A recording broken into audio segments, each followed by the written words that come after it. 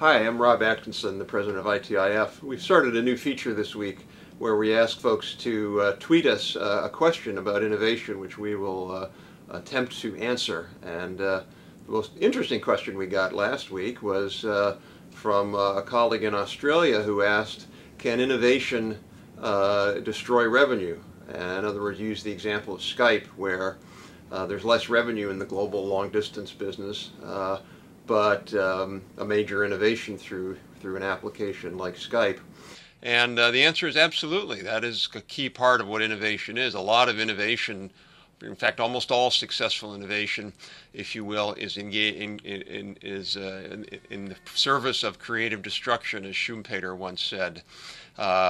After the invention and deployment of cars by Henry Ford and others, mass-produced cheap cars, the stable industry wasn't doing too well. The hay industry, the horseshoer industry, these were all industries that lost because of the emergence of the auto industry. In fact, at one point, there was a coalition of them that got together to pass municipal laws banning the parking of cars on streets. So yes, absolutely. But this question is actually a little different in the sense of, in the case of the auto industry, you saw growing revenues in one sector and shrinking in another, but overall net revenues were up.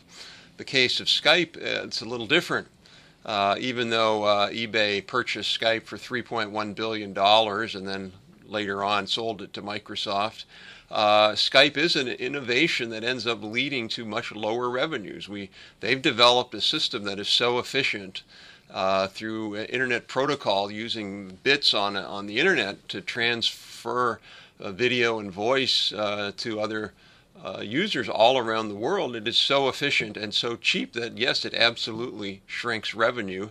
But we have to understand that revenue is not the measure of successful innovation. It's consumer and overall economic welfare. And by that measure, Skype's a great success because consumers are just so much better being able to use this free, or in some cases very, very low-cost service, because it's a very, very low-cost technology. And again, we see the same thing with other technologies like the iPod. After the iPod was introduced, people are able to buy one song instead of the whole album, so there's less revenue in the industry. Companies that used to make CDs, a lot of them probably have gone out of business. And even the music industry itself, which used to have high revenues from the sale of entire albums or CDs, now people are buying one song at a time.